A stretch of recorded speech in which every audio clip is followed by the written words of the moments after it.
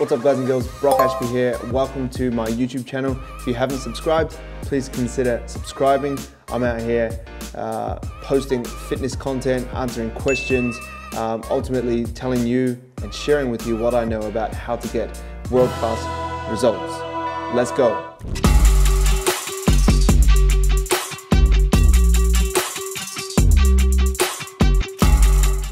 In this video, I'm going to be taking you through a question that I got on Instagram around bulking. A lot of people stuff this up.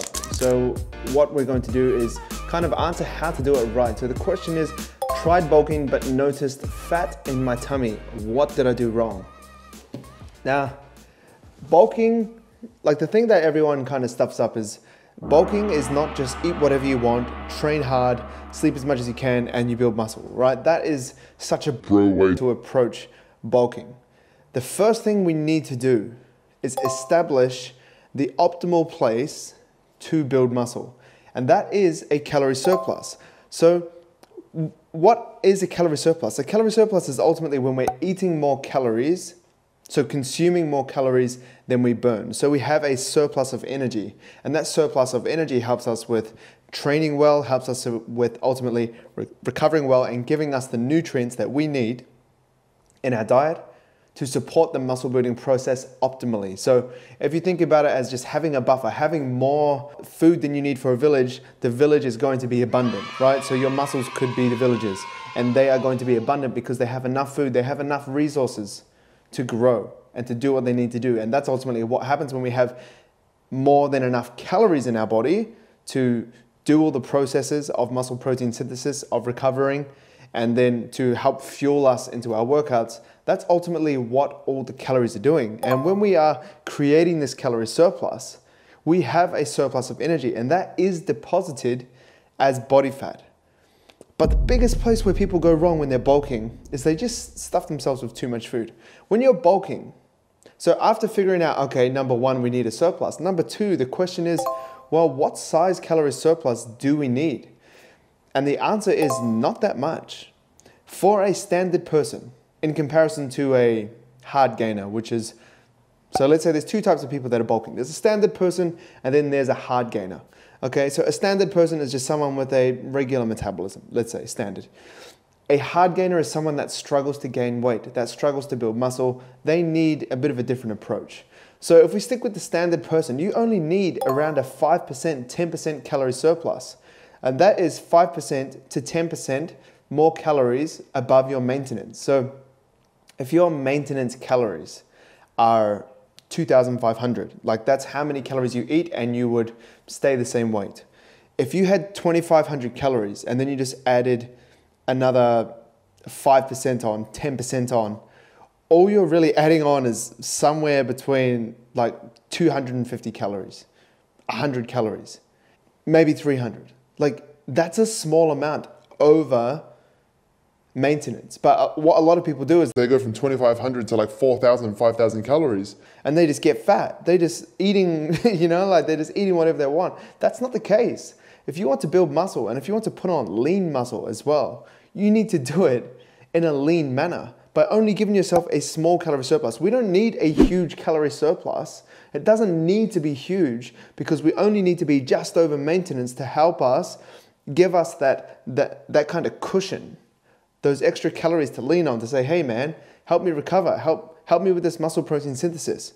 If we have 1,000, 2,000 calories extra, that's just going straight to body fat. And that's where everyone goes wrong. They just eat way too much. So for a standard person, 5 to 10% is more than enough. If you're a hard gainer, and even if you're in a 5 to 10% calorie surplus, you feel like you're still not gaining weight, I start at 20% for hard gainers.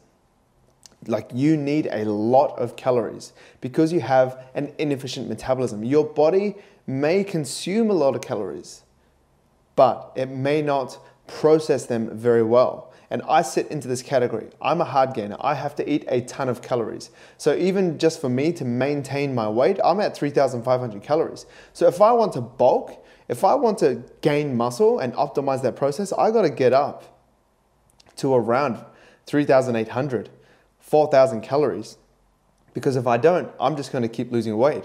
I have genetically high levels of NEAT. I move a lot, I train a lot, I walk a lot.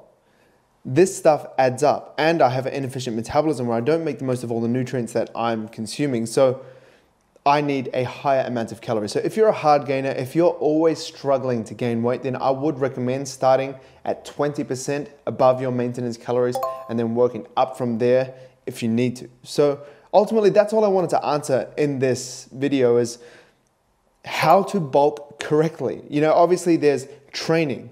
Okay, and that's a whole different kettle of fish. We can talk about how much we're training, what muscle groups we're hitting, how many rest days are we having, do you have to be in the gym, can you do it at home? You know, maybe we can talk about that in another video, but in terms of setting up your nutrition to bulk successfully, you will put on a small amount of body fat, but it can be small. It doesn't have to be, oh, I need to stuff my face and just get super fat and go, oh, it's muscle, because here's what happens if you don't bulk correctly. You eat way too much, so you just get fat. And then you look in the mirror and you go, oh, I'm fat, I need to lose weight. So then you drop body fat again. But instead of gaining muscle in that period, all you did was just gain fat really quickly because you ate too much.